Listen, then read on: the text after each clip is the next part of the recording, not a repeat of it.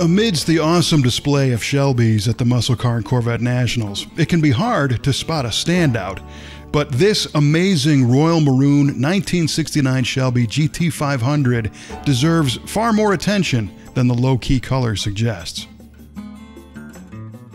First off, until it recently entered the brothers' collection, this only belonged to a handful of owners, and it's wearing all of its original sheet metal all the way down to the floors.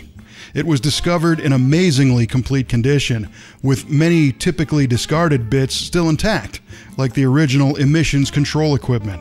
However, although it was a nice find, the car was treated to a show-quality restoration to bring it up to the far nicer than new condition that you see here.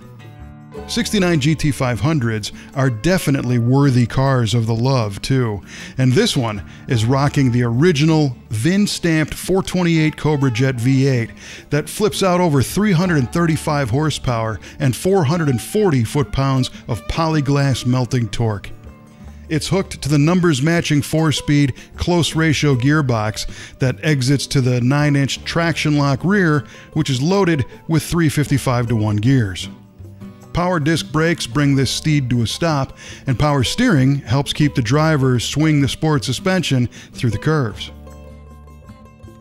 It's a driver's machine with white, high-backed buckets up front and a rear seat that folds flat, because this ain't a car for backseat drivers.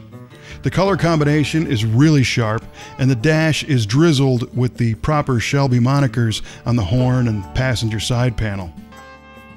A 2-gauge console pod sits at the head of the console and 4-speed shifter, but this car does not have slow-me-downs like air conditioning or power windows. But we do like the red footwell carpet, which was shared with the 1969 Mach 1 Mustangs. The history is nearly as important as the car itself, and this one boasts its own personal library of cool documents and artifacts, ranging from the original Shelby special order card, the Shelby invoice, 2 build sheets, a Marty report, and even a copy of a handwritten listing of 1969 GT500 VINs and their shipping dates. And this one is one of the first 100 built, by the way. The unique look is thanks to a stack of Shelby-specific body panels, including the front bumper, grille, headlights, the elongated fenders, and the wild fiberglass 5-scoop NACA duct hood. The rear features special quarter extensions and deck spoiler, a specific tail pan, and the cool T-Bird style taillights over a center exhaust. Quarter panel scoops and stripes enhance the side profile.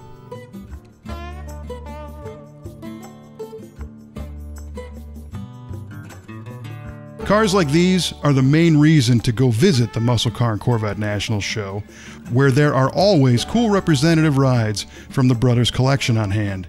And the fact that there's a whole building full of them at the McCacken show should push any muscle car fan's needle deep into the red.